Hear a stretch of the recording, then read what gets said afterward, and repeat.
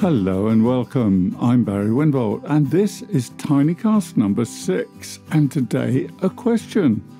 Do you love or like someone too much to tell them the truth? Yes, do you like or love someone too much to tell them the truth? That's a question that came up yesterday with somebody I was talking to.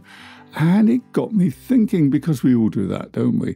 Let's start with the love bit. Let's start with the close interpersonal relationship, the person you depend on most in your life, the person you love, live with, whatever, the person who is your closest living relative, perhaps, or your closest companion. Often we see things in our partners we're not too keen on, and we sensible people roll with it and just learn to adapt, because actually you've got just as many annoying habits as they have, and they're learning to tolerate yours as you tolerate theirs.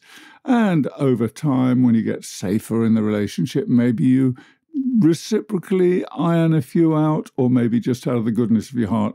Let's say you have an annoying habit when you're eating, or you happen to start every sentence with "so," or there's just something that irks the other person or that doesn't show you in a particularly good light, and you might want to iron that out. On the other hand, there may be things in your partner that you think, I just don't feel safe approaching this, but it's beginning to bother me to a point where it could eventually threaten the relationship.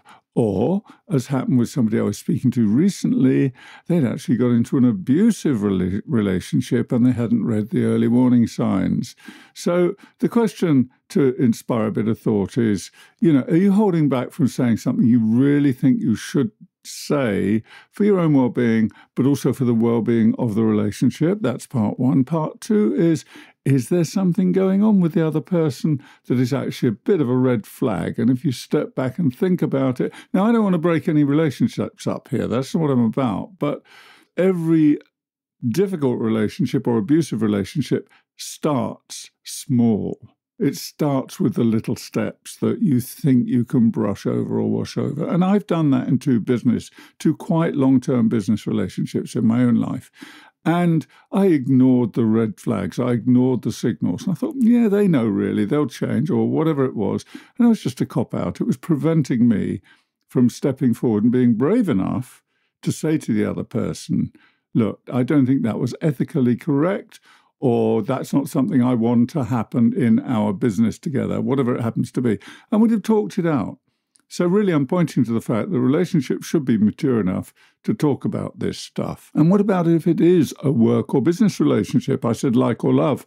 Maybe it's somebody you like, or maybe even somebody, your boss, your manager, you depend on for your job security. Who knows? Is there something you're not able to say, you feel you're not able to say? And the critical part here, I think, is what we feel about it. If you feel you're not able to say it, that warrants a bit of inspection. And I guess you could grade it. It might be, well, it does bug me, but I can live with it, and this job is too important.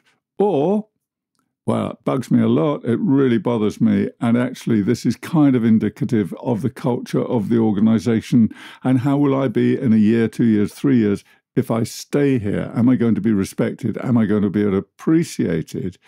Because any relationship, professional, private, personal, love, however you want to frame it, any relationship should be balanced.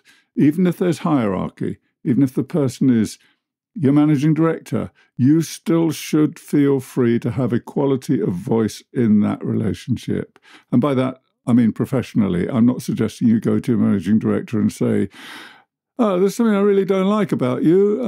Yeah, probably not a good plan. So, thought for the day, do you love or like someone too much to tell them the truth? What an idea to explore. This has been Tinycast number 6. I'm Barry Winbolt. You can find me on YouTube, on all the usual podcast platforms.